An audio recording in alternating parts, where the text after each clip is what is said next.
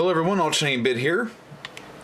When I was looking at the synthesizers.com Q123 standards module, I didn't come across many, well, there weren't any videos that I could find that gave you a little demonstration of how it works. I mean, obviously you can just read it and pretty much is a straightforward module, but at the same time, I like to be able to see and hear things. So I thought I'd help someone else out. It's a pretty cool module. If you don't use a keyboard with your modular system and use sequencers for your melodies, this is a great tool because basically I found myself in the past making changes on an oscillator range, which is quite limited as far as how it jumps the octaves. So this obviously does semitones.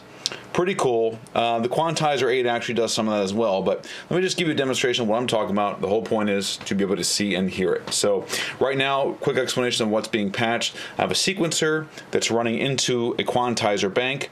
Quantizer bank then runs into the standards. The standards output goes into the volt per octave input on the oscillator. I'm just using a triangle wave, and here we go.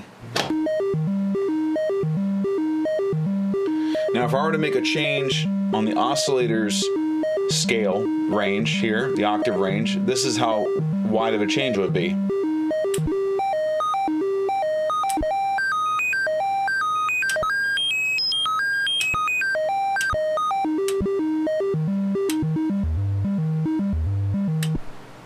That's really low.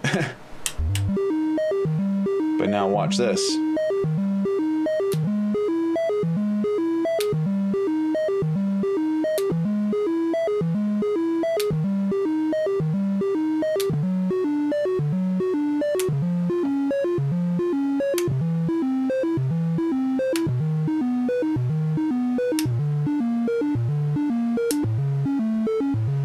And then here's the full octaves up here.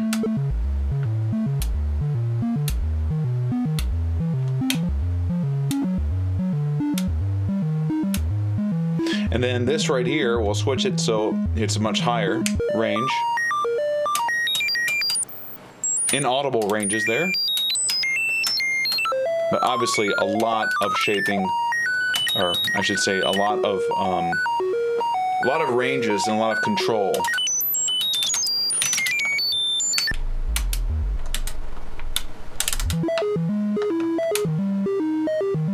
Now, of course, it's not very practical to have to manually stand here and do this, you know, if you're doing a performance. So one thing I did was I multed out this same quantization output before it goes into the standards. Using a sequential switch, I would have a trigger sequencer basically toggle between these two. Or whatever, you know, there's obviously applications, ways you can do that. Obviously, you could have more one of these modules if you want to have everything automated. But at any rate, like I said, it gives you a lot of control and flexibility. Also, even if you're just looking for a certain note range that you want to use and just have it fixed, you know, you say you just want to have, again, not as much of a range to choose from, but here, semitones.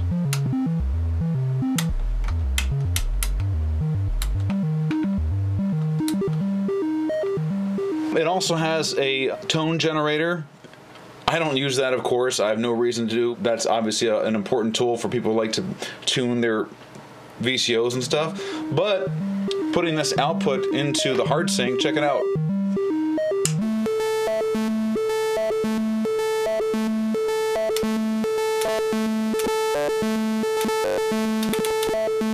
Pretty cool.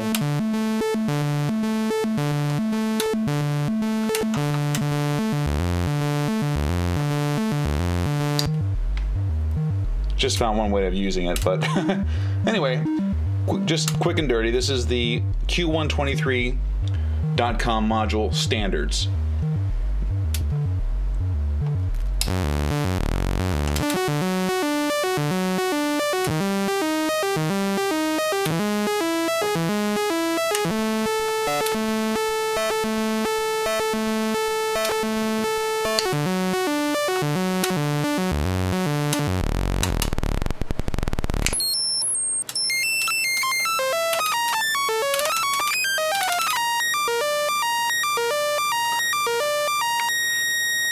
And if you just want to do one note,